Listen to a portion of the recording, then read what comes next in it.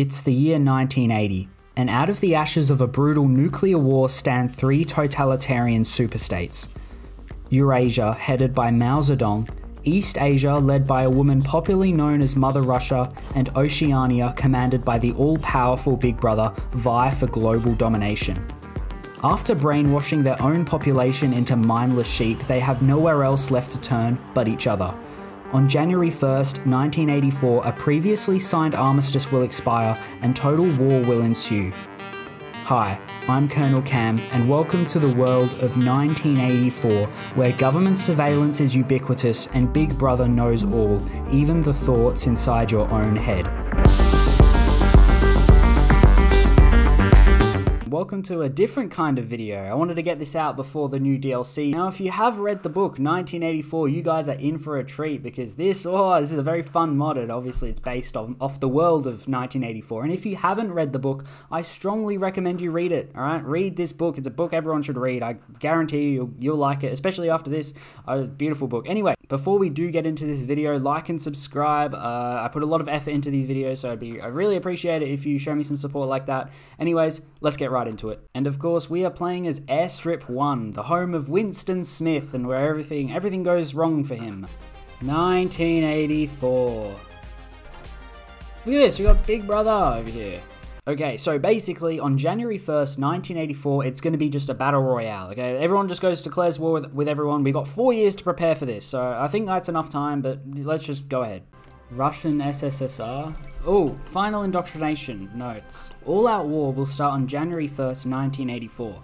Disputed zones will create their own faction at 75% world tension. Disrupted zone nations lose their disjointed industry modifier once forming a faction, making them dangerous opponents. Allowing foreign ideology to reach 50% will trigger a disaster. Manage your intel and security policy to prevent it. Let us begin. Alright, that sounds very interesting. Oh, Mao Zedong's in charge of, he's in charge of East Asia. Look at him. Look at him, he's in charge of everything here. He's the Asian Big Brother. And then we got Mother Russia here. Oh, the factions. We got Eurasia. Yep, this one. Is this Oceania? Yeah, I think it's Oceania. Yeah, it's not Oceania, it's Oceania. And then we got East Asia. Look at that, what's all this red outline? So our focus tree is based on the different ministries that are in the book. So, you know, the Ministry of Love, Ministry of Truth, Ministry of hate, Peace, sorry, not hate. You know, we all know that the complete opposite of what they say they are. But the focus tree is built around it, so it's so cool. Now let's go Ministry of Truth. Who controls the past controls the future. All information in every form flows through the mini-true, where historical records are altered to become the new reality. We get ignorance is strength. It gives us more political power. Oh, okay, yeah, so we've got this Brotherhood modifier, right? Because, so we don't want this to go any higher, because otherwise that'll be disastrous for Big Brother over here, and we want to keep him, you know, happy. So, what we need to do is we need to go surveillance state, and then we daily support for resistance, negative 0.5, and this is growing by 0.4, so 0.04 actually, 0.05. So, we'll do this one, and yeah, add telescreens. We can finally get, okay, so we have state security, this is what we're on. This is the conscription law, per se. We're currently on state security, which gives us encryption bonus. The resistance stuff goes down. But we can change if we want. National lockdown. Oh, that would be bad. Wait, no, that would be good. Weekly stability goes up. This gives us ideology drift defense. We're going to stay on this for now, alright? There's thought control over here. Very interesting.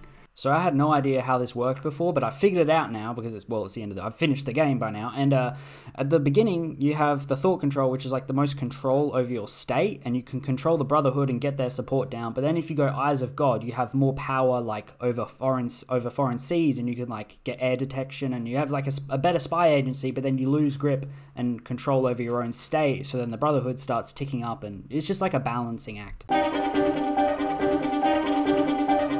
National lockdown. Yeah, let's go to national lockdown. Alright. Boom.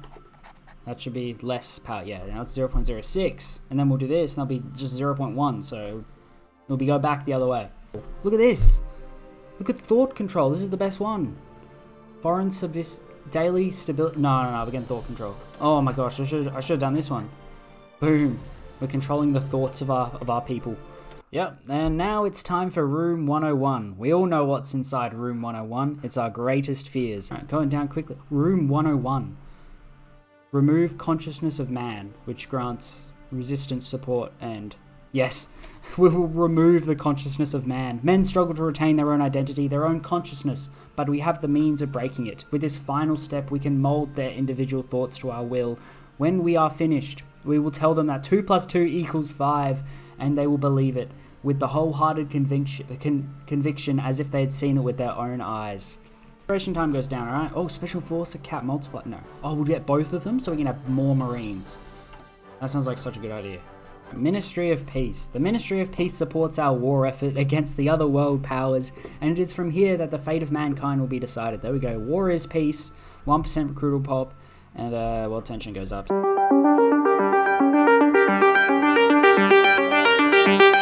And before we actually go to war with the big super states, we're actually allowed to be at war with all like the minor, well they're not minor, but you know, like the free countries, you know, Emmanuel Goldstein and wherever his hideout is, like free Africa, free Asia, Indochina, free Indochina, and then there's like free Indonesia and stuff. Anyway, we go to war with them. Oh, they're declaring war on all the free republics. Alliance announced.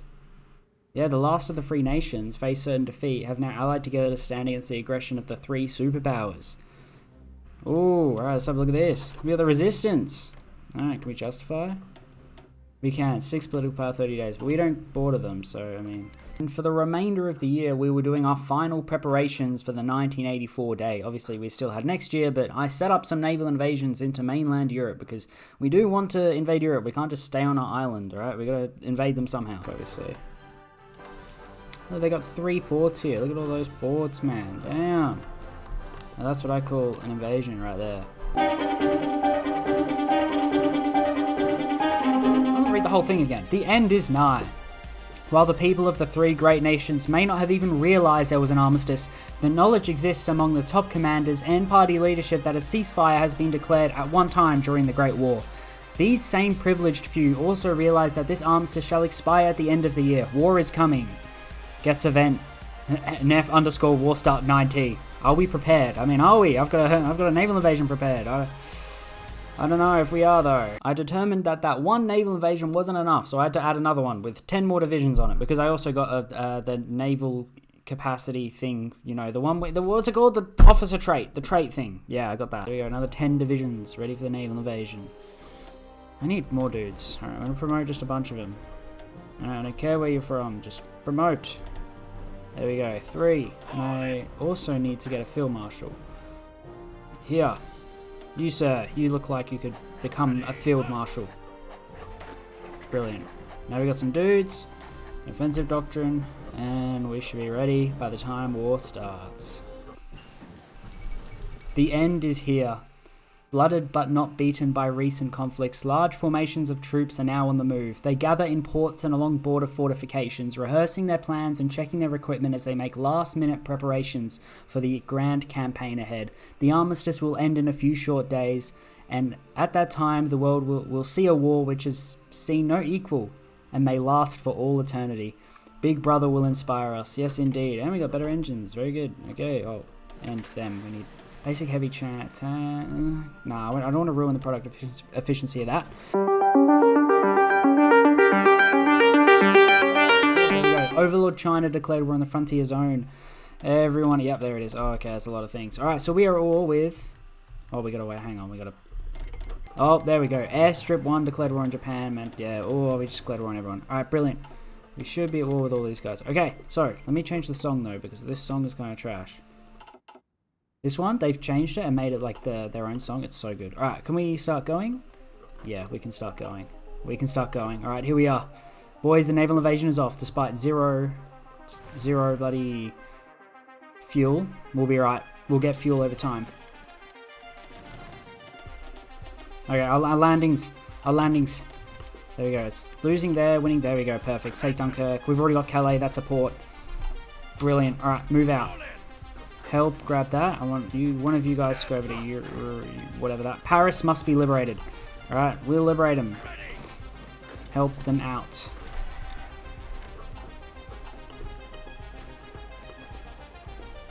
Actually, one of you guys come around. there, and then there. Perfect. Alright. Once we connect all of these fronts, we're going to do one major just front line. Come on, just connect it. Just connect the front. There we go. Alright, everyone. Everyone on one front. Perfect. Where should we go? I think we should do the Spanish Peninsula first and then just go east. Well, we'll see. We'll see. We'll go down to the bottom here and we'll see what happens. Air detection, naval detection. Weekly stability goes down, but who cares? Decryption, resistance goes up, but that's fine. We are now the eyes of God, allegedly. We've got Paris in our grasp. Equal opportunity. Recruitable population factor, negative 50%. Gone. Disappeared. Not happening. No more of that. Oh, it's so strong. Alright, how do we get this? Fuel, gain per oil, plus 20% here as well. Good. I was just normally playing the game, and guess who showed up? Winston showed up on a news report. We're running out of fuel. Confessions of Thought Crime. There he is. There's the man. What's his name? I forgot. Winston. That's his name. Oceanian telescreens today played footage of yet another deviant confessing to thought crime. Yep, that's him. Subversive thoughts, unsanctioned. Yep, and the possession of contraband goods were among the list of crimes for this man named Winston Smith, a low-ranking office worker from the Ministry of Truth. After attending the Ministry of Love's award-winning re-educational program, he has re-announced his deviant ways of now proclaims that his love for Big Brother is stronger than ever. Yes, 2 + 2 = 5. Big Brother is watching you. We all know that story of that man. If you've read the book, then he's not having a lot of fun. He's not having a good time. Oh, state of emergency. Oh, we need to switch it. Alright, thought control. Okay, a state of emergency. Our internal situation has grown dangerous. We must do everything possible to prevent our decaying our state. Yes, resistance, go down, please. Oops. Alright, yeah, no, it should be going down. Yeah, it's going down 0.2, so we're okay. Australia, no! Damn, Arabia is in Melbourne. Indonesia has taken over Sydney and Canberra, and it's crazy. Oh my god, the port is actually in the right place. That's crazy. Well, it's a bit too far north, but whatever. Oh, dude, the free states are actually so much stronger than I thought in this game. I genuinely thought like they weren't that good, and like the main powers would be like, you know, Eurasia, East Asia, and Oceania, but apparently not. Alright, apparently not.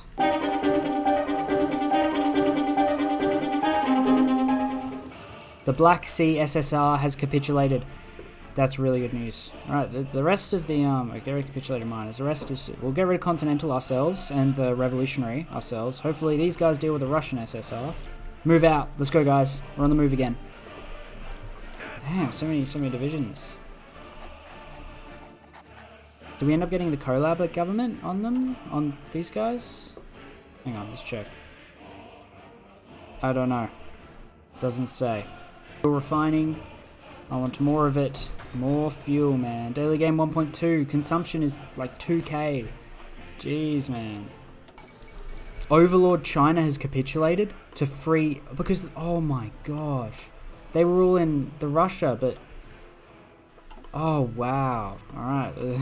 All of our... Oh, how are we doing in Africa? Africa's just such a standstill place. Like, nothing's happening. Just cut them off. Go on. Cut them off, man. There we go. See, you got the hang of it now. Continental SSR just capitulated. Okay, so how are we going to do this?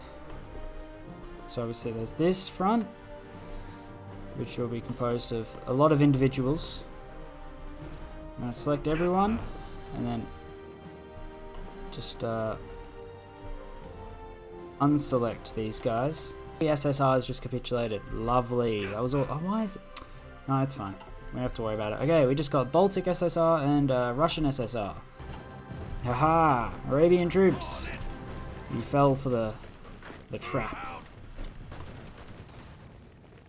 There we go. Oh, that was easy cleanup. Anyway, we needed to get into Finland to be able to capitulate the Baltic states, because if we capitulated all of Scandinavia, I think that counted as them capitulating. So, we just, instead of going all the way up and around, we just naval invaded Finland straight into Helsinki. So, that was pretty easy. No divisions, there we go, and then we just get like 4. How long will that take? 12 days, easy. Now let's make the offensive line. Delete that. These guys there. Every single one of these guys. Yep. Here. Then we push into... Are we serious right now? Are we actually doing that? There it is. Oh, that was a good capitulation. Alright, now the rest of you guys will be able to go on this Russian front.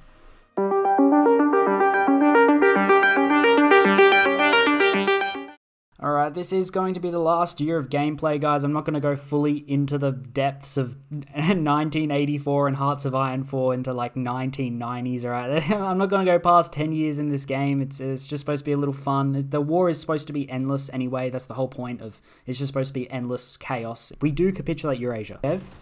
And we have a collab. It would be easier for us to capitulate. Oh, never mind. There we go. Alright, so we do have a peace conference. Interesting. Alright, well, let's start taking land. Alright, revolutionary. Okay, we can't actually select all of it. We're going to have to go independent. Alright, we'll start with Northern France, right? You guys can skip to the part in the video that I've shown on screen if you don't want to see me clicking states for all eternity. Yeah, so we like Switzerland. So this is the problem with having such big... Oh, okay, that's all the land. Look at them. Look at Brazil fighting us for it. Are you serious? They're in our faction though, so I'm not really concerned.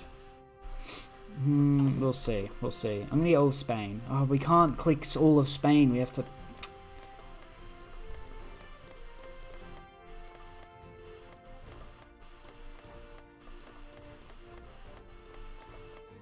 Good. Good. Oh dear.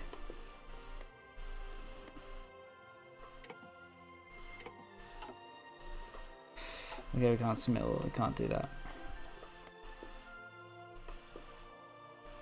Who the hell is... 19.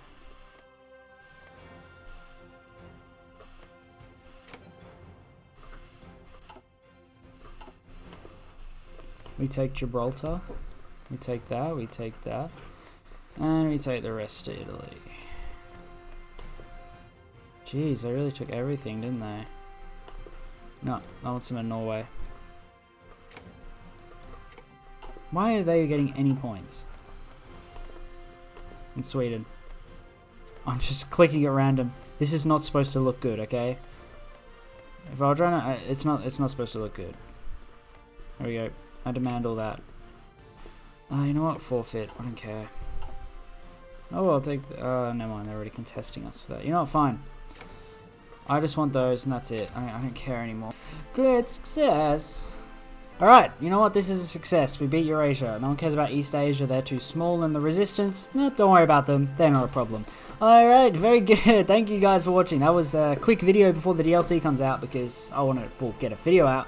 And let me know if you want to see more mods like this, you know, just random mods coming about. I thought I saw this one, I'm like, you know what, that's pretty good. You know, no, I've read the book and I recommend you guys read it. It's very good. It's a book everyone should read. So thank you guys for watching. And the next video you'll see from me will be one with Arms Against Tyranny. I'll probably be playing Denmark because that's what's currently winning the poll. I don't know who's going to choose.